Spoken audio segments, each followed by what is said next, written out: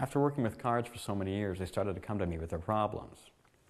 Here's one of the problems right here, this Jack of Hearts, which I've pre-folded so I can explain to you the problem. See, the court cards in every deck of cards are actually Siamese twins. They have one body but two heads. And if those two heads have conflicting personalities, they run into problems. Let me explain. If I go ahead and fold the Jack so the face is on the outside, this guy is very shy though. He doesn't like to be seen. So if I wave my hand over him, watch as he immediately turns back inside out to hide himself. Now the other guy's just the opposite. He loves the limelight, so if I try to hide him, it doesn't matter. He turns over.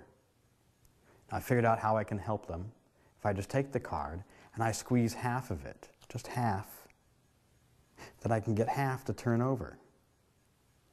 And if we surgically separate the two twins, so one is facing this way, one is facing this way, they can both live happily ever after.